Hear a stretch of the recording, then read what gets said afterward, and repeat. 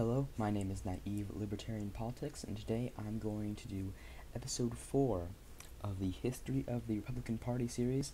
Today we will be going roughly from where we left off, around 1904, 1908, 1912 really, 1912, and we will be going really to the end of the fourth party system.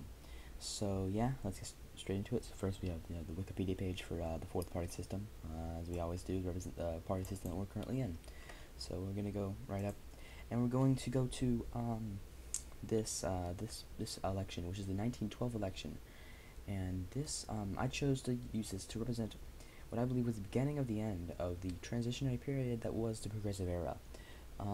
It all ended when William Taft beat Theodore Roosevelt, and Theodore Roosevelt created his own political party. That's when it all started. Theodore Roosevelt, he lost the Republican nomination for president. And then Theodore Roosevelt had lost the Republican nomination to his protege, William Howard Taft, and so he created the Progressive Party, which represented his views, and he won 88 votes, outdoing his former protege, but he did not win, and it really shows the beginning of the end for the Progressive Party. And by 1920, it had all fizzled out. You can see here, it dissolved in 1920. It really died, really 8 years after it was founded, because it had no support, because it really killed progressivism. I mean, it's possible that if progressivism had not formed, as if the progressives had not formed their own party, they'd be doing well, even into the 1920s, but they obviously did not do very well, because the party dissolved, and that really showed almost an end of the Progressive Era, which, yeah, I mean, they were so progressive that landed later, which we'll get into in a moment. Like, there was one, Hiram Johnson, who was a senator. He stayed on as a progressive, not a member of the Progressive Party, but he was a progressive Republican for a very long time. You can see he was even the vice presidential candidate in 1912. So yeah, let's get straight into 1920 election. Warren G. Harding, many believe he was elected for his looks, because this was actually the first election.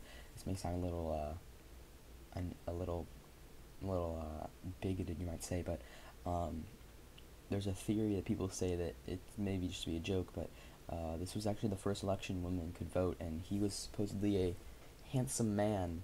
So some people say that he was elected based upon his looks only, which it's a funny joke. It's a funny concept, but it's possible. He was a relatively establishment for the time Republican, pro-tariff. He signed. He was not real power. He wasn't really that special. He wasn't that great of a president. I mean, he didn't do a lot that was very important, but he was a pretty normal president. He signed the tariff bill, which, if you look over here, raised tariffs a significant amount. You wouldn't see another raise like that until Smoot-Hawley in 1930, which I would say led to the Great Depression. But yeah, Harding would go on to die in 1923, which would lead to Calvin Coolidge running, becoming the president, and would run in 2024 and win. Yeah. You can see here Robert M. La Follette. He was I don't know if it's Follette, but it's Follette. He was a member. He had founded his own party, or at least was the leading member of the Progressive Party. He was actually called the Progressive Party. He was a progressive, similarly to Roosevelt, really, a progressive Republican, and he had founded his own party, and he was able to get Wisconsin as that's all. But Calvin Coolidge, he was the beginning of the Libertarian economical era of the Republican Party, which would go on for quite a while. You could at least 20 years, which is quite an accomplishment. The Libertarian era, as you might call it. But he was a anti-tax president. You can go down here. He advocated for the person who advocated scientific taxation, which said taxes increased, the government will receive more money, or that receipts will increase. And you can even see right here that the tariffs really immediately went down. He was really the beginning of the Libertarian era. He left a lot of his regulations, and trade stuff to Herbert Hoover, who would go on to become the next president of the United States, and would undisputedly lead to the Great Depression. But we'll get that into the next video. And it was really with him. Herbert Hoover. He killed the fourth party system, but I'll get into that in the next video. But the thing you need to take away from this video is that the Progressive Party, back in 1912, when it formed, killed the progressive movement. It poisoned the progressive movement to die only 8 years later.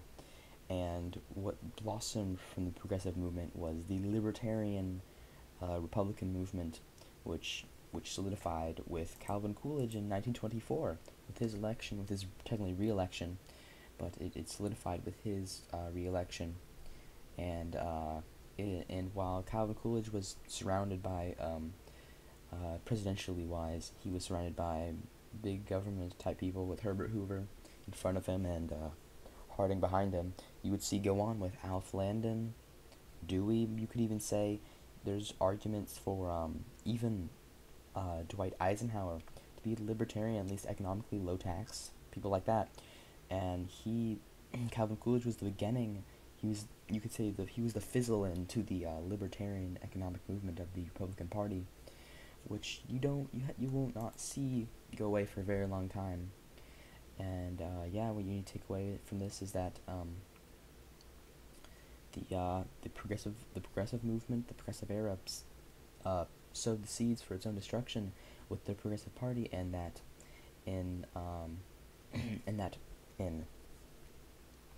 out of the Progressive Party formed the Libertarian movement, which fizzled in and did not win a few elections, but eventually would win and go on to be the dominant leaders of the Republican Party. So this is just my opinion. Take everything with a grain of salt. My name is Naive Libertarian Politics. Focus on the naive. I'm not, as you say, I'm not that politically literate, but take everything with a grain of salt. Expect videos to come in the future. I will probably not be making many videos this week. I'll try to squeeze maybe 1 or 2 in, but don't expect too many. But after this week, I should be up and running, making videos hopefully every day. But